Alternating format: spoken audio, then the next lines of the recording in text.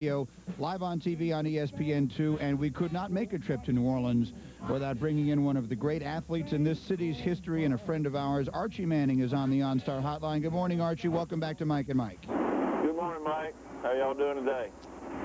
Well, we're doing great, and what we have been struck by, and clearly this city is your home, but what we have been struck by in the time that we've been here is just the outpouring from the people in New Orleans that want us to tell the world that the city is back, who feel so hopeful and who feel that this game tonight is such an enormous symbol of a revival, if you will, for a city that no one is trying to pretend doesn't still have major problems, but a city that is making a desperate effort to return on a national level, and tonight feels like a big step towards doing that. Well, it really is. It's a big day in New Orleans. It's a great news day. You know, I tell people the storm is still in the news every day here, the radio, TV, newspapers, and we kind of get up looking for good news, and some days we get some good news, and some days things don't look so good, but this is a good news day, and it's a emotional day, but good emotions. You know, this whole thing is certainly, as y'all can realize and understand, been very emotional for people, and you lose your home or you lose loved ones, your business goes down, it can be very depressing. I think the fact this is going on here has got everybody's spirits up. Everyone's excited about it, anticipating it. I think also the fact the Saints kind of got a start over going on. They've been on the road 2 weeks. They're 2-0 and coming home to play the Superdome, which is a big part of this city's reopening. So it's a red-letter day, guys. Yeah, no doubt about it. Saints being 2-0 certainly does help that situation out, and we'll get into what you're doing tonight in a moment. Let's go back to Sunday for a minute, and your two sons playing ball. When Peyton ran the naked boot for the 2-yard touchdown run, did it seem like it took him an awfully long time to get to the end zone, Archie? Well, you know, I really gave him a hard time last night because somebody said that's the first time in 4 years he's scored a touchdown. I mean, you know, that's a college career, one touchdown your whole time he gets in there. But he loves that play. Y'all have seen him do it. You know, he started in high school, he did it in college, and I agree that you shouldn't do it too often, but maybe, you know, he can get back to it again before 4 years. Because, Mike, as you know, if that guy on the safety or the end or whoever's coming around the corner, if they think you're going to run it or recognize it, they're going to hit him right in the mouth. That's going to be really bad. And he's not going to outrun them or get around them. Mike and Archie Manning with us on this special day here in New Orleans. One more on yesterday, and then we'll get back to tonight, and that would be your other son, Eli, whose team did not have a good day yesterday at all with a bad loss in Seattle. He brought them back in the fourth quarter to make the score look closer than it was, but there was a lot of frustration evident on the sideline and in the postgame, and I just wonder, did you get a chance to talk to him after that game and what he might have had to say about it? Yeah, I really didn't get to talk to him. I left him a message, texted him, but, you know, they got a long flight back and got in late, so I haven't talked to him. But, you know, y'all know Eli. He's not going to tell me anything, and I'm sure he's disappointed the way they started yesterday. I was, as I always am, I was actually proud of him the way he hung in there. You know, a game like that, especially in that place, can just go real bad like that. I was proud once again that he kind of rallied his troops and got them going a little bit, and gives you know, they got an open date this week, so you get at least a little something to be positive about going in there. But you know, I don't stick my nose in that stuff, and you know, post game you got guys that there's a lot of media covering them. There's a lot of things come out of there, and that kind of seems the norm. But it's no place for me to stick my nose. And Eli will be fine. He's a young quarterback who's just kind of going week to week and trying to get better. All right, and Archie, obviously tonight with the football coming back here to New Orleans, it is a perfect opportunity for people who have been helping and would like to continue to help with the Katrina recovery effort. Here's a good chance to do it, and you'll be a part of that tonight on the Home Shopping Network. Tell everybody what they can do to see you, buy some NFL merchandise, and most importantly, help with the recovery effort here in New Orleans. Well, that's true, Mike. Home Shopping, I'll be live tonight at 7 o'clock on Home Shopping Network's NFL Shop. And HSN is doing their part trying to shine a light on this recovery, all the recovery efforts here in New Orleans. So a portion of the proceeds tonight from the NFL Shop will go to the Saints Hurricane Relief Fund. And that's a great gesture on their part. So many people throughout the country have donations and money, and people that come down here, and churches, and college students in the summer and their spring breaks and so forth to help out. So people throughout the nation have felt our hurt down here and contributed, and we're indebted to everyone for what they've done. It's tonight, 7 o'clock Eastern Time, 6 Central on the Home Shopping Network. Archie, we know how busy you are today with all that is going on. Thank you for a few minutes. Enjoy tonight, and we'll talk to you again real soon. All right, guys. Always a pleasure to be with you. Thanks for having me. Thanks, Archie. Archie Manning, a New Orleans Saints legend, is actually, look up over the top of your head, and his is the first banner. They have some retired names and banners here in the Louisiana Superdome, and the first one you see is Archie Manning right next to Pete Maravich. Wow, that's a nice twosome right there. That's a good back-to-back, a 1-2 punch here of New Orleans sports legends. We are Mike and Mike in the morning on ESPN Radio and ESPN. Deuce McAllister, who's been hands-on in this recovery effort, as this is an area that he's been in for 6 years now. And he says the opening of the Superdome is much more than just the opening of another building. What's the one image that stands out in your mind most from when you first came back? Probably just seeing these people being rescued, and when they saw myself, probably the first thing that they asked was, did we win the game on that Thursday night against the Oakland Raiders? And, that kind of tells you about their will and their resolve as far as I'm going to survive some way, but I want to know that my Saints win.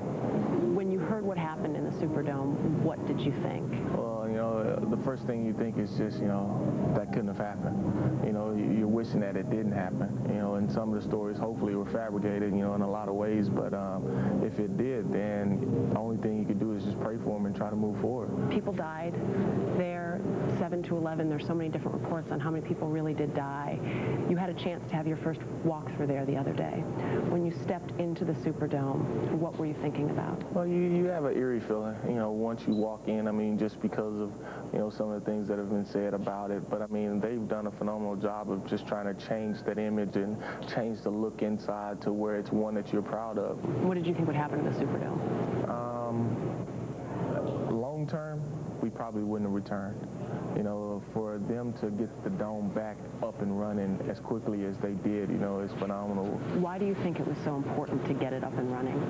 Well, I think it's important because I think that's the one symbol that gives this city some hope. If you can get this place to recover and back on its feet, then it gives people that are not here in New Orleans an opportunity and the possibility of maybe I can go home. If the Superdome can return, then I can return as well. You're in the tunnel. The fans are cheering. Who will you be thinking about? You'll think about the hundreds and hundreds of people that lost their lives. A lot of times when we talk about playing the game of football, you say you're going to play for somebody. This is definitely an opportunity to play for somebody, whether it's the people that want to come back home, whether it's the people that call themselves Saints fans. This is an opportunity for you to play for somebody. Joe Horn, there was a quote from him the other day, your teammate, when asked about it, did he think he'd cry? You bet I'll cry.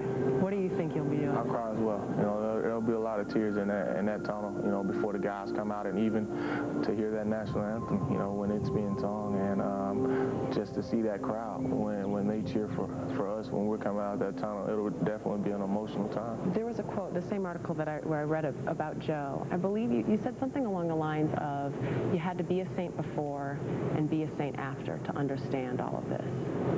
What do you mean by that? To think 13 months ago we had a hurricane and these people, a lot of them are still without a lot of items or things that they lost in the storm, but you sold out every game. A record number of season tickets have been sold. That tells you the passion that they have for this team. The 2-0 New Orleans Saints. That's correct. That smile sort of says it all. At this point, people didn't necessarily expect you to be 2-0. Don't matter. We just go out and play the game.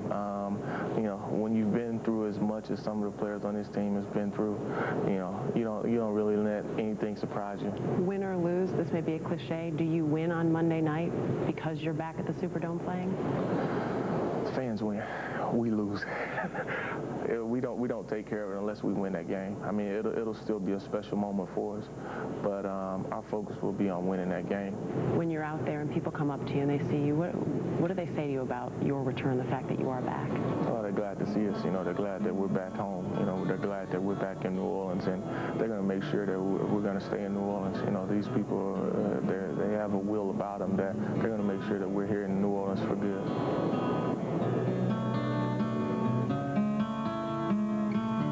Deuce is certainly doing his part. He took some time out on Saturday to talk with us while he was at a foundation benefit. It was actually a fundraiser trying to raise money along with Drew Brees to help the local kids in this area get some athletic fields back up and running and get some of that athletic equipment that so many schools and so many athletes lost. So a good cause there for him as he continues to help. Exactly what we're doing here, the St. Augustine High School marching band with us. The tailgating has already begun as well. With its reopening tonight, the Superdome is no longer a symbol of what went wrong during Hurricane Katrina. Instead, is actually a sign of hope for the future. Hope that residents have clung to since the storm. Hope that they're finding in a 2-0 team.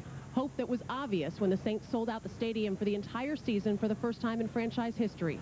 Joining us now, a man who shares that hope, former longtime Saints quarterback and New Orleans resident, Archie Manning. Archie, it's good to have you back with us on a day where you can celebrate this city once again. Well, it is. It's a great celebration day, and it's a great day for New Orleans. You know, just the fact that the dome's reopening and our football team is back. It's all part of the recovery since Hurricane Katrina, and people say, how can this be part of it? It's just football. But emotionally, the Saints are a big part of our community, and today is a very emotional day for a lot of people. You threw the first touchdown pass inside that Superdome. Go back 13 months ago when you first started hearing about some of the devastating things that happened inside the Superdome. What did you think? Well, we all saw, you know, we had evacuated, so we saw some things on TV, and it didn't. You start hearing things. I had friends.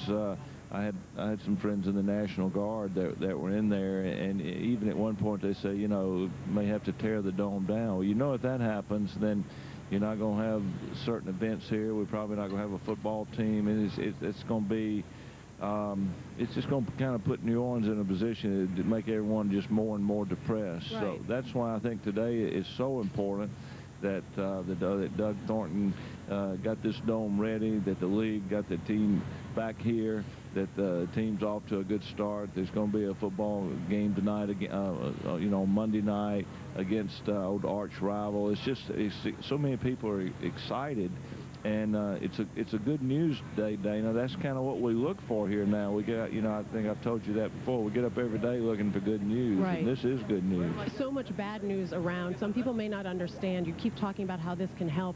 How is football helping? How does a game help these people? Well, I think people need to know. I know a lot of people talk about Green Bay and how you know, that's such a unique franchise of the 32 NFL. I think the Saints are a unique franchise, too.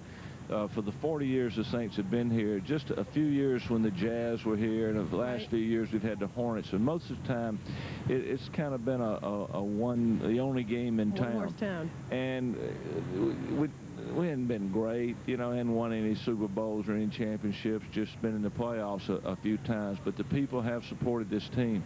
There's great passion here for the New Orleans Saints, and every weekend during the fall, I think it's the pulse of the whole city. I think everybody's disposition is kind of up or down a little bit depending on how the Saints do on Sundays. So the fact we were probably very close to losing them, and now they're back and they're doing well, and we're going to have, you know, the league has done a great job of setting up this moment and right. This special game. Then it's just a big day. This is only, I mean, it's less than a mile away. There are homes that need to be rebuilt. There is so much that still needs to be done, and as great as this is, what else does need to be done here in New Orleans? Well, we've got a lot of problems. You could start with, you know, I guess affordable housing is something that's a real concern. You know, we're a destination city. We've got to get people coming back to our cities. Our hotels are just about up. Convention centers good. Restaurants are open, but people got to realize, you know, we're open for business, right. And there are conventions that we have a lot of them here. They need to come back. People like to come here for a long weekend and have a good time. You can do that now. So they need to realize we're open for business again, but also kind of don't forget about the recovery. We've got a long way to go. You know, we've got to do our own work. We need great leadership here that's been probably close to the kind of leadership we've had at the Dome from Doug Thornton and his people. and we've got to continue to roll up our sleeves. But we still need help, and we need people around the country to remember us. All right, Archie. Well, thank you so much for stopping by. I know that the celebration will continue here. It sort of has that Super Bowl feel, and you're doing a little fundraising today too, right? Right. HSN. I'll be on the NFL shop tonight, and we'll be on at 7 o'clock. And I think the great thing about that is so many people have helped us here. HSN will be donating part of the proceeds toward the New Orleans Saints Hurricane Relief Fund. So they're helping out too, as so many people around the country have. All right, Archie, thank you. Thanks, Enjoy Dan. the rest of today. It's good. Oh, always a pleasure having you. It's always good to have some of the good news coming out of here. We'll continue to talk. 1970 and Tom Dempsey. Person that people ask about when they walk in. Of course, sometimes they call him Jack Dempsey, but that doesn't really matter. They are fans. They leave it all just like the players do. And the fans loved then and still idolize Dempsey. He and the city now have so much in common. With only one hand and half a kicking foot, Dempsey defied the odds to play pro football. New Orleans has always loved the underdog, and now New Orleans is the underdog. Dempsey agrees. Monday night means a lot. If you ever wore the black and gold, you don't like the Dirty Birds. You just don't like them. That's just the way that it is for all of us. And to have them open up the dome with the crowd going wild, the sellout, it's going to be phenomenal. It is going to be absolutely phenomenal. He's never been about woe is me. He's all about don't say I'm handicapped because I'm not. And I think more people here need to take that approach to what we're dealing with right now. And the people that have, I think, have already spurred recovery in many facets. And I think that's a good lesson to learn that Tom Dempsey has taught us all. When John Gilliam took the opening kickoff goalpost to goalpost on the opening play of the franchise, things looked pretty good for the black and gold. But the fans have had little to cheer about since. Dempsey's kick, well, the cheers haven't died away yet. It's amazing fans. They've supported this team through the years when we weren't very good. And they keep coming back. They keep supporting. Dempsey also points to Saints owner Tom Benson, once vilified for even the hint of moving the team to San Antonio. Now what a difference a year makes. Mr. Benson has stepped up this year. You know, he spent a lot of money on some players getting the people here to have a good football team. You know, Reggie Bush, I know everyone else that he's Drew Brees, Coach Payton. You know, he shelled it out to keep the team here. Ironically, with the return of Morton Anderson to the Falcons, with a 60-yard field goal of his own to his credit, the fabled kicker storyline continues for the Monday night game. But Dempsey's picking the homeboys to win. May as well just go ahead and give everybody the day off. The mayor ought to just go ahead and just cancel everything that day. And let's have a mini Mardi Gras. And it can all come down to a kick. Check it out. 59-57 Marshall Foch. Janice and I have been married 53 years. We lived here 47 years. And along came Katrina. Saints Stadium announcer Jerry Romig raised 5 children in a house that he does not intend to rebuild. The Corps of Engineers may have fooled me once, but they're not going to fool me twice. Get the root and we transplant them. Thanks to a $185 million renovation, Romig's other home of 32 years has blossomed once again. Oh, magnificent. You have to admit, it looks great. It's just so bright, it's so exciting, it's everything you want in a stadium. Romig will announce his 371st Saints game on Monday night. Inside a building he says now doubles as a metaphor. The city can be, again, a great, exciting place that we can overcome all of the misery of Katrina. Look what we've done here. Look what's happened here. This is the communications booth, and we've been in this booth ever since the stadium opened. Anybody who has been in a game here in past years will immediately recognize that we have a new sound system. Matter of fact, just about everything in here is new, except the trademark rasping baritone of a 76-year-old self-proclaimed fan who counts 5 Super Bowls among his most cherished Superdome memories. I did 5 of them in New Orleans. But this has the feeling of a Super Bowl plus, especially for the city. For what this means to the city of New Orleans, getting this team back and getting this place looking like it's looking. God, this is great. We got a new stadium, literally. It's brand new on the inside. Tell Mr. Benson that. Yeah. Well, I think Mr. Benson knows that. I think he's probably standing up and cheering this place. If not now, he certainly will be tonight when Jerry Romig once again fires up the microphone. Before we leave, can you just give me one first down, Saint? Okay. First down, Saints. Rich Lenz, WDSU News Channel 6.